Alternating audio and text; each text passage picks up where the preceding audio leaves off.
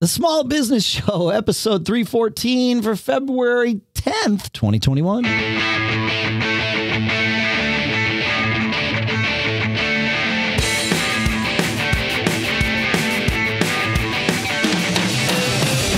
Greetings, folks, and welcome to the Small Business Show, the show by, for, and about small business owners, where the action is small businessing.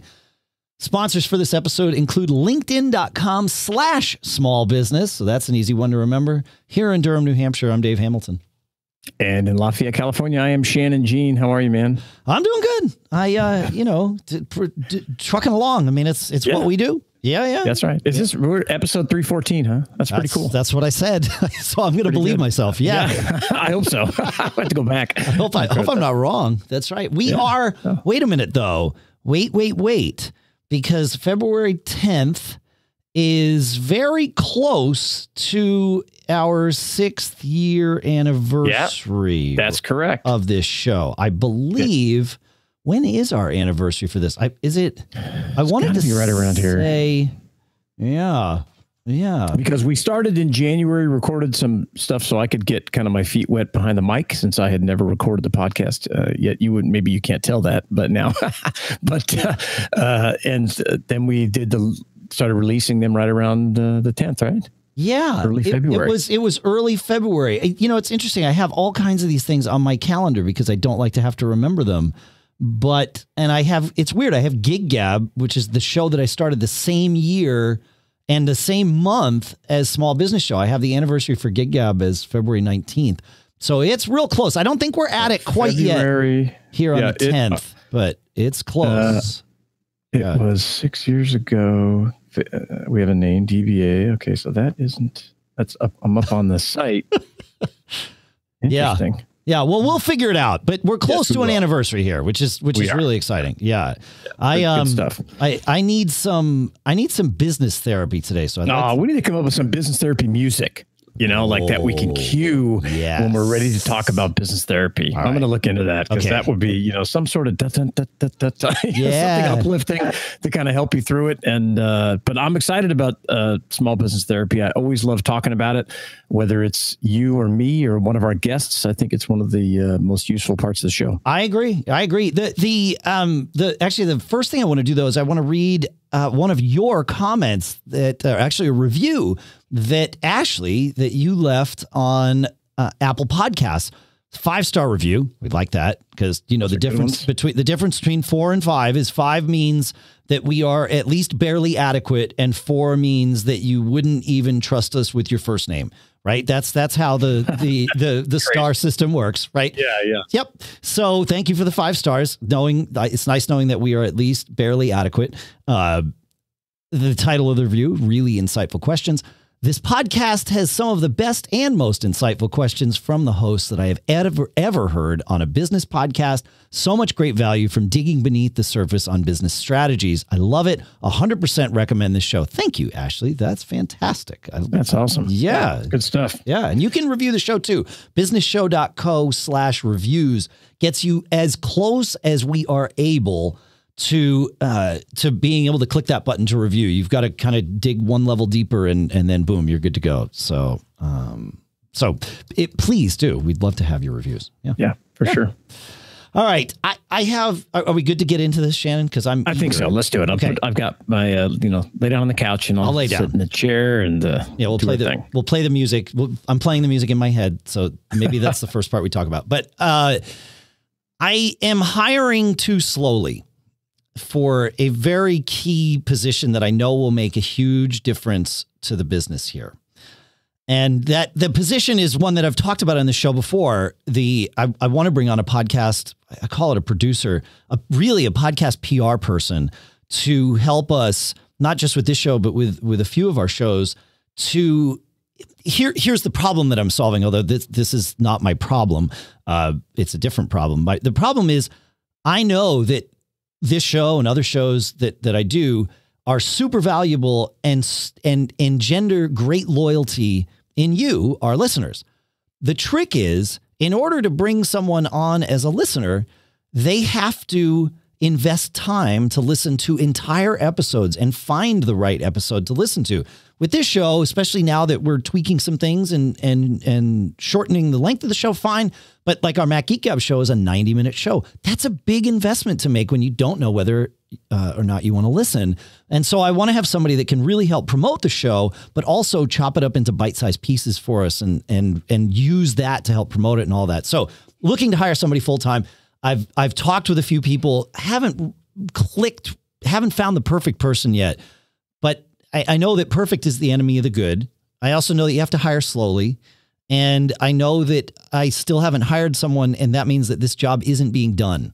It's not like I'm doing this job and I need to get it off my plate. I am not doing this job. So I'm doing parts of it, but not very well and not very consistently. So I am literally leaving money on the table at this point in time, and that's bad. Right. Well, let me ask you a question. Yeah. Where have you looked for this person?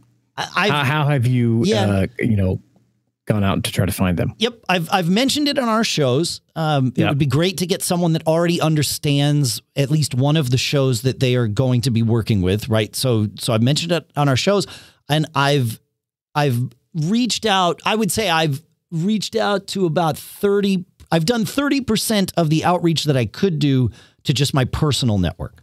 Okay, sure. Yeah, I know it's always difficult because you have probably a vision of the type of person and who it needs to be, and usually when I hire somebody, I know who it is I want to hire and why I want to hire them. Yeah, and my problem is right now I don't know. Like I can't think of if I want that person, so I would just call them and then hire them. That's right. Typically, I keep the teams that I have, I keep them fairly small. And so I've been fortunate over the years that that's how I've been able to do this. I'm not able to do that this time. Or maybe I am and I'm not seeing it, right? But for whatever reason, I'm not doing it. So I guess, okay, so the other question is the problem that you haven't had enough responses to kind of go through and have a varied talent pool to go through, or is it that the type of people that are responding are not what you're looking for? So I don't have enough responses, and the reason is I have not solicited for enough responses. Yeah. And so, putting on my self-awareness hat here, why am I not soliciting enough for this? Okay. I don't know what this position is, right? This is not it's not like I'm saying I need to bring on a salesperson to do this. And I know not only what that job is, I know what this job is too, but I know what the market tends to pay for this kind of job. I have no idea what would be a fair wage to pay for this kind of job. And honestly, as we're talking this out, I think that right there is my biggest stumbling block, or at least it's my first one. I'm sure there's more, but I need to figure out what I should be paying for this, for somebody that does this. Yeah, that would be good. And I always like to, and I wouldn't want to be asked this question, but I think it's a really powerful question to ask people when you're hiring them is, what is your salary requirement? I see when I'm hiring, this is interesting. It's fascinating that I'm having this problem because when I bring someone on and interview them for any position, I talk about money first. Yeah, that's fascinating. See, and that's I don't want to waste time.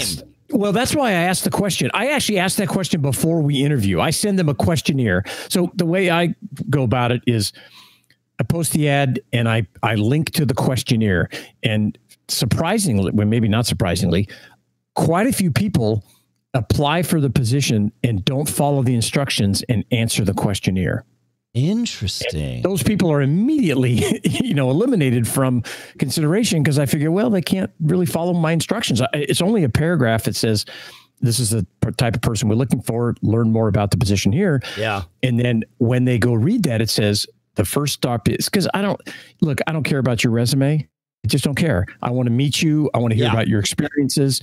And the questionnaire asks those kinds of questions. And one of the questions on the questionnaire is, what's your salary requirement? And I put in there, I have an idea, or we have an idea of what the range is, but let's be sure we're even in the ballpark with you. Yeah. You know, if we want to pay $75,000 a year and your salary requirement is 150, well, let's not waste each other's time. Yeah, exactly. Yeah. And I mean, I can send you a copy of that questionnaire. I would love to see that. And I think our listeners would like to see it too. Yeah.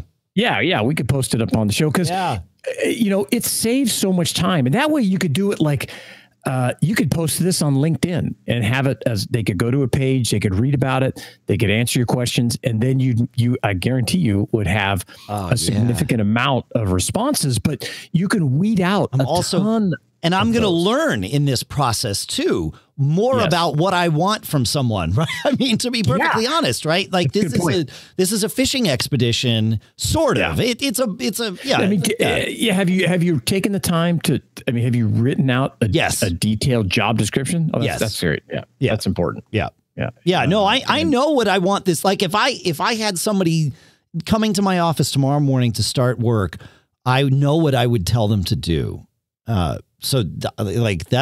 feel like that's a huge leg up. I mean, creating a new position is always scary. It's not like I've had somebody doing this and I need to replace them.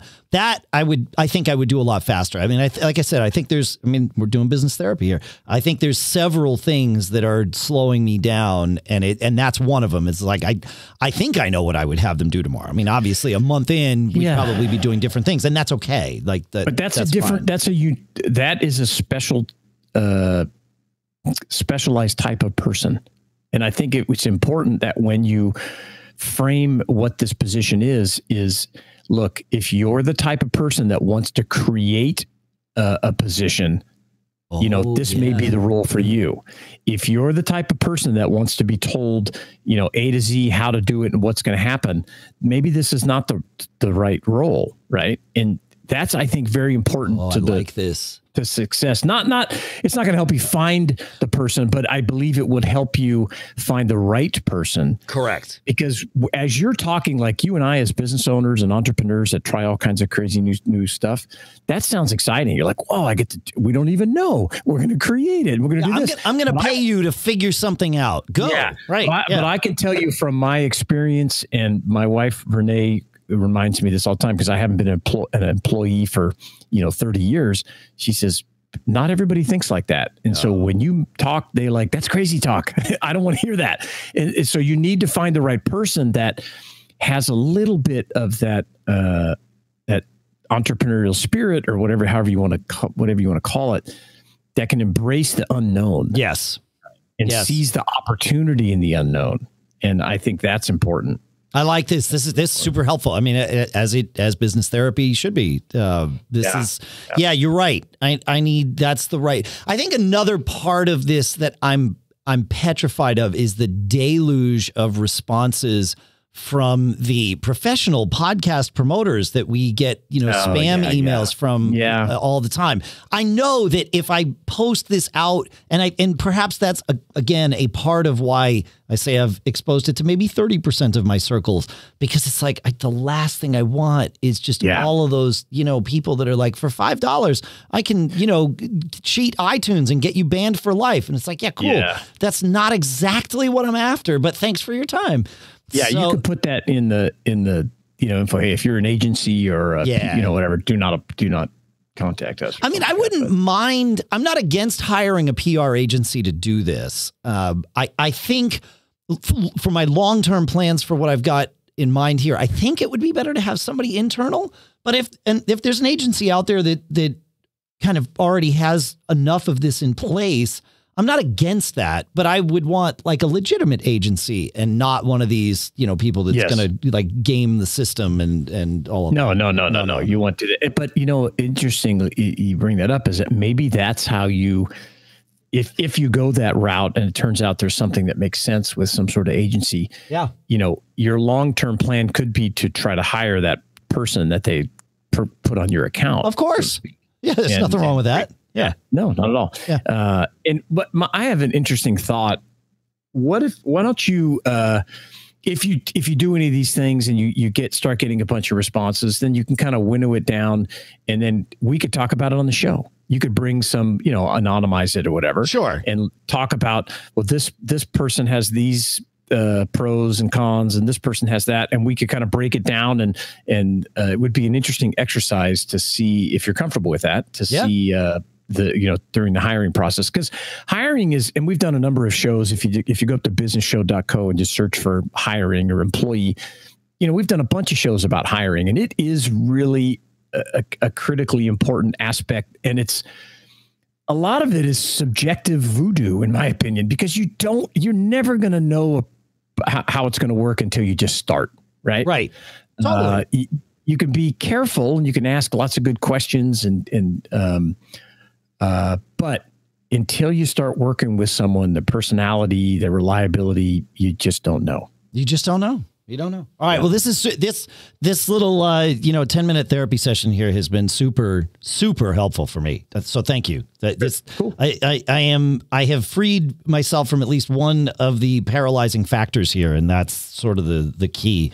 And I think as a business owner, identifying when you are stuck in one of those paralyzing factors is hugely important, because it's really like I could sit here all day and rationalize why it makes sense that I haven't reached out. Well, I don't want to have to deal with those, those scammers out there. So that's a good reason for not reaching out. Well, no, it's a good reason for being cautious about how you reach out, or conscientious about how you reach out, but it's not a good reason not to. So yeah, that's good.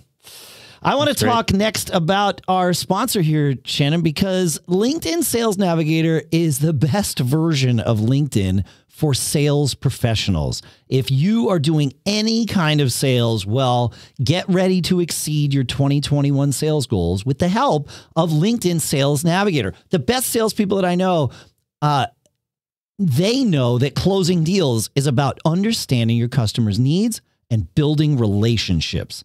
Selling is about relationships. It's not about just getting people to put money on the table. That's a byproduct of understanding a customer's needs and building a relationship with them.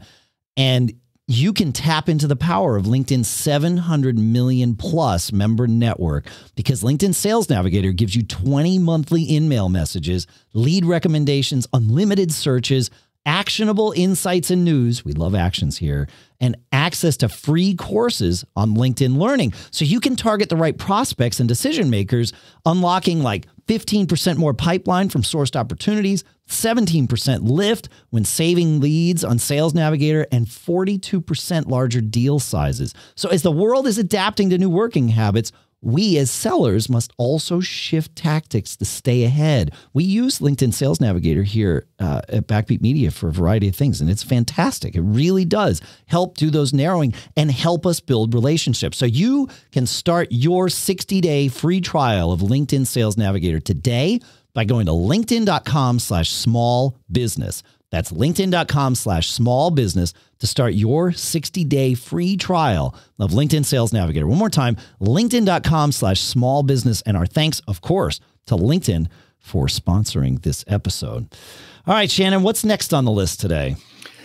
Yeah, I want to talk about, I've been kind of developing this concept in my head about levers, the power of using a lever to help to kind of give you exponential power, with a big lever, you can lift a lot more weight, you can kind of lean into it and mechanical advantage. Yeah, exactly. And I think because I've had some situations recently where I realized I was using these levers, whether it was a person, a relationship I had, or something, a piece of software, something like that, that helped me achieve way more than I could on my own and just made me exponentially more successful. So I started to think about this concept, and I realized we've been talking about levers and encouraging our listeners to find levers for years, and so I have a few examples that I want to throw out there. Okay. And I want to see, this is really rough. I just started writing it down this morning, but I'm going to continue to work this out because I think there's something here.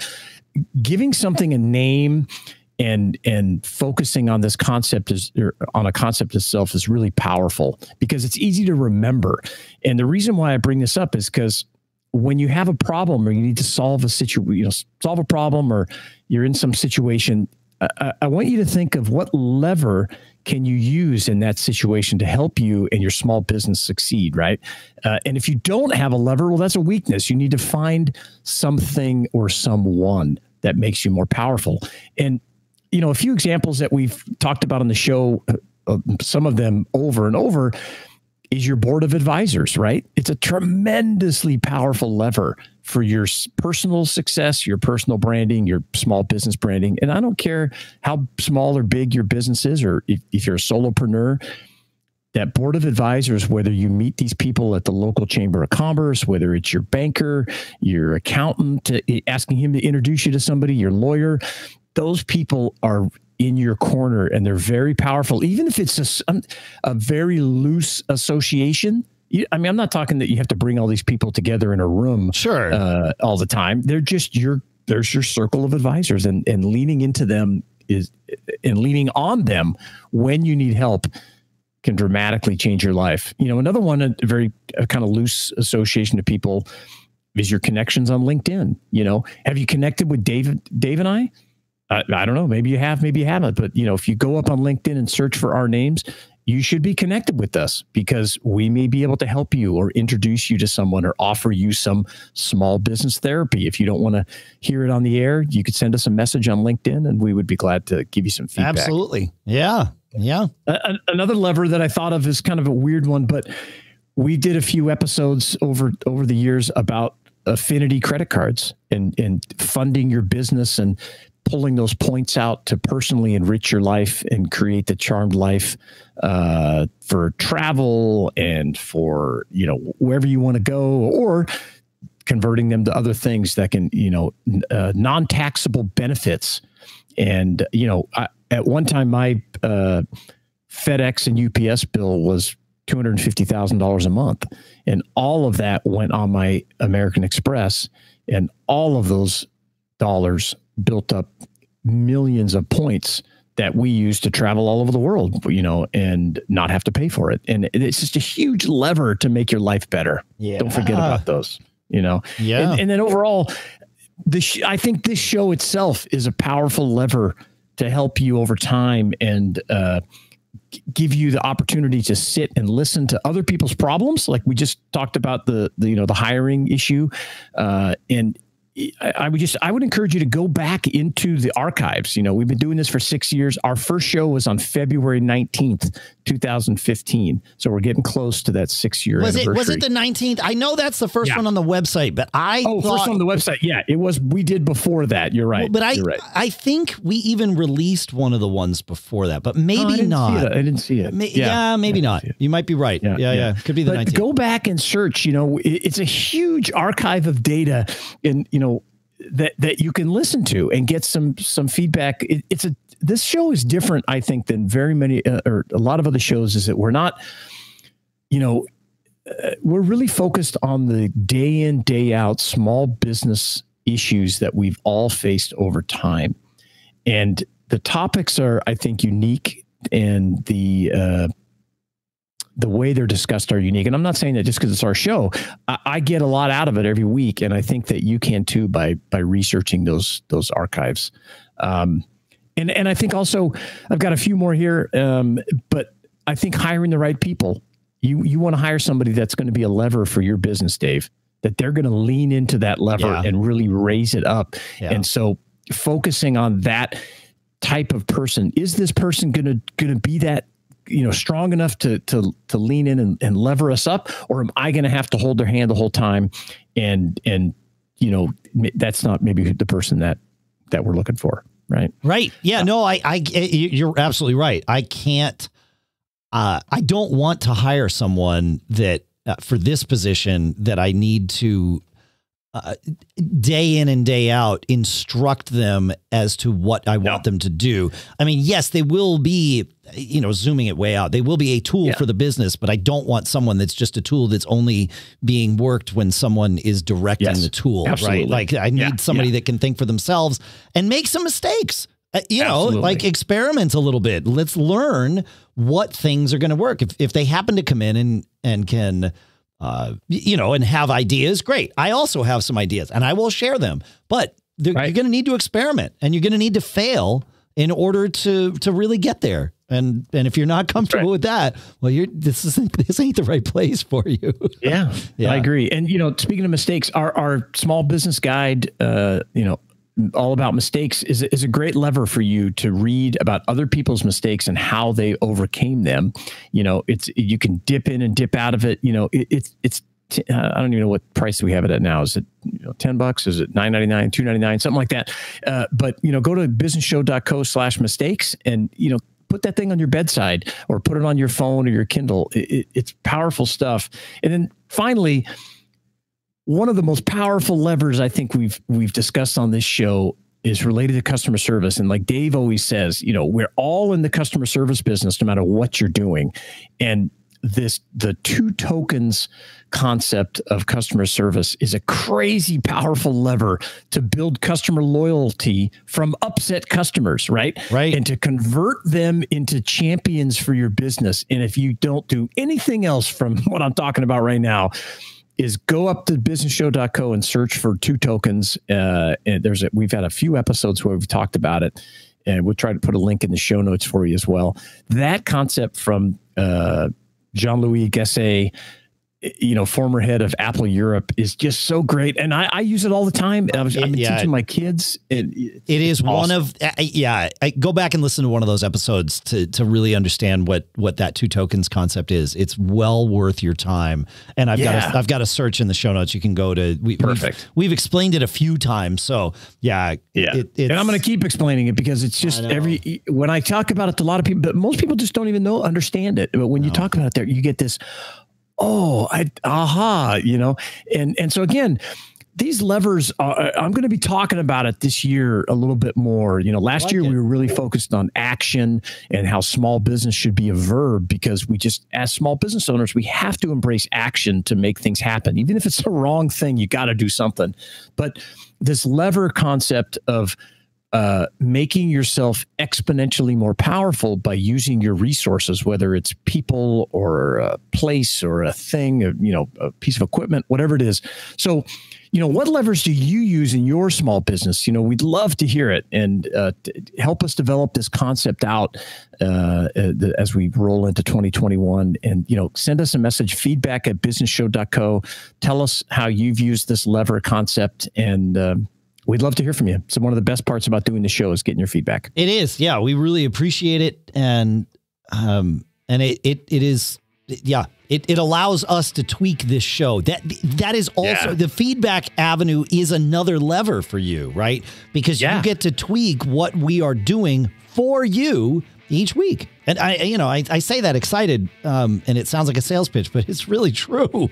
Like, this show is for you. Yeah, absolutely. So that's good stuff. All right. I enjoyed hanging out. I enjoyed the business therapy, and I'm excited. We've got a great show coming up next week with some interesting topics. So we'll see you then. Yeah, we'll see you then. Thanks so much for listening, folks. Keep living that charmed life. Keep focusing. Use those levers. Use us. Feedback@businessshow.co. We'll see you next week.